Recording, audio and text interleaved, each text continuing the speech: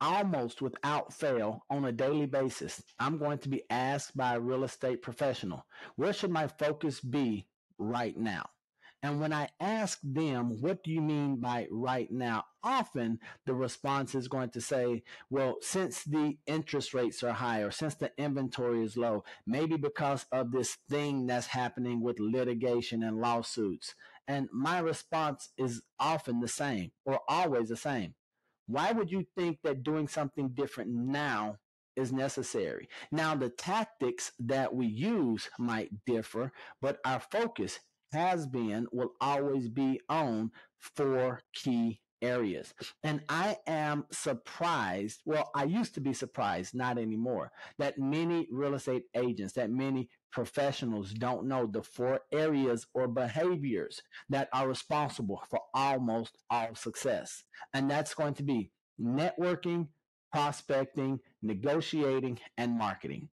Networking, prospecting, negotiating, and marketing. So when someone asks me, where should my focus be right now? I'm going to say networking, prospecting, negotiating, and marketing. When they asked me almost 20 years ago, where should my focus be? Networking, prospecting, negotiating, and marketing. And so here's what I want to tell you as a real estate professional, focus on those key behaviors.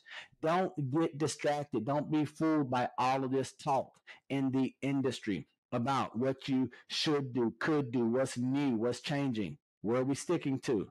Networking, prospecting, negotiating, and marketing. So ask yourself, what level are your skills in these areas? When it comes to networking, are you a skilled networker? I'm not talking about do you go to networking events and get your drink tickets, have a couple of drinks, and then pass out business cards like Gambit of the X-Men. I'm not talking about do you get dressed or dolled up and then just go hang out with your friends. I'm not even talking about networking events. What are your skills like when it comes to building your network?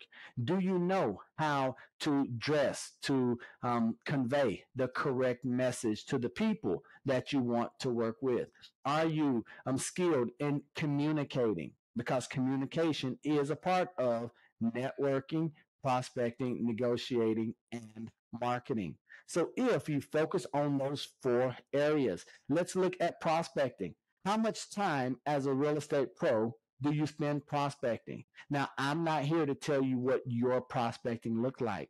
I'm not saying door knock or cold call, but prospecting activity. Where are you going out looking for gold? Because that's what the whole idea is. In what areas or connections, maybe geographical farm areas, maybe it's a type of product, maybe your prospecting and networking are going to go hand in hand. Have you honed those skills? Do you know what good prospecting looks like? Have you thought about the questions or the fears, those pain points that the individuals that you're going to be speaking with, that they're going to be facing on a daily basis? Or are you skilled at prospecting so much so that you can answer the questions that they don't even know they have? When it comes to negotiating, are you a skilled negotiator? Do you know what a good versus bad negotiation is?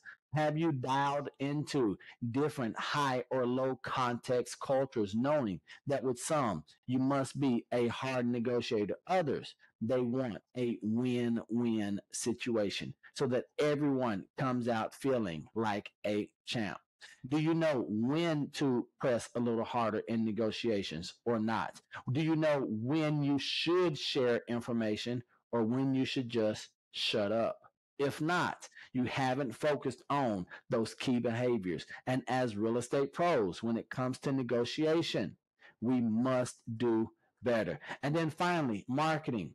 We know that we are always selling, not only marketing products or services, but also ourselves. If you are unskilled at marketing, you can do the other three areas great and still be lacking. Because when it comes to marketing, we must let others know that we are available, that our services, that the homes that we are marketing are available, and highlight those features. So if you, as a real estate pro, wants to know today, whenever you're watching this, where your focus should be, I'm going to say networking, prospecting, negotiating, and marketing. I'm willing to bet what has been true will continue to be true.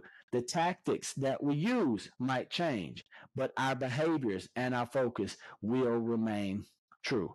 Remember, I love you, God loves you, and there's nothing you can do about it. And until the next time I see you or you see me, don't be average, be world renowned. Peace.